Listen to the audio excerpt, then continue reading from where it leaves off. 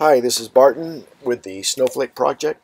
This video is going to demonstrate how I set up the certificates and provisioning files in appID in Apple by using XCode.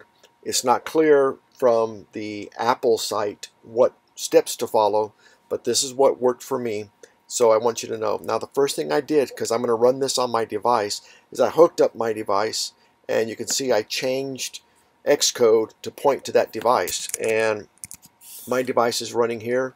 I'm mirroring the device so you can see what I have. Because I'm going to build and then deploy to the phone, I had to go to appDelegate and put in my IP address. So make sure you change that from localhost to your IP address for this particular step.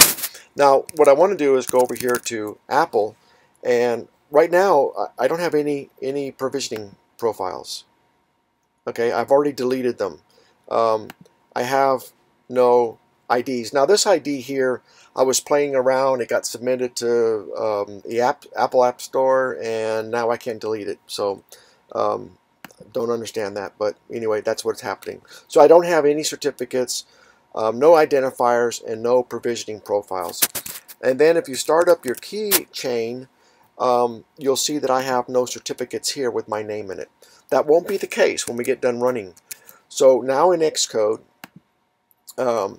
you'll see under the general target, you'll see there's no code signing identity. Now you could push that button, I guess, but I haven't. I leave it alone. I make sure my name is selected in here, and let's just go ahead and build now, and you'll see what happens. So it immediately finds that there's a code signing. So I say fix it. Let the XCode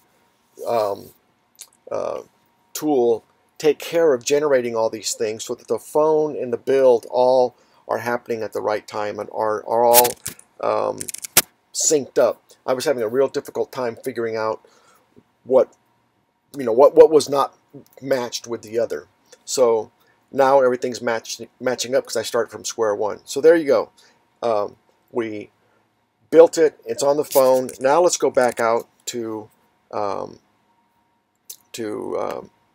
Apple, and you'll see now I have an XCode iOS wildcard.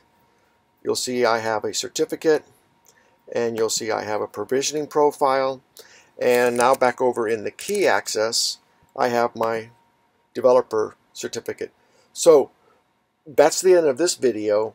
I know there's got to be better ways, or maybe whatever, but I've got a lot to learn with Apple. This is what I got working now, and so I wanted to share a way that you can start from ground zero and make sure that you got all the certificates and everything, the provisioning profiles, all built correctly, and that the app now is ready. So in our next video, we'll look at what do we do with these things? Where do they go from here?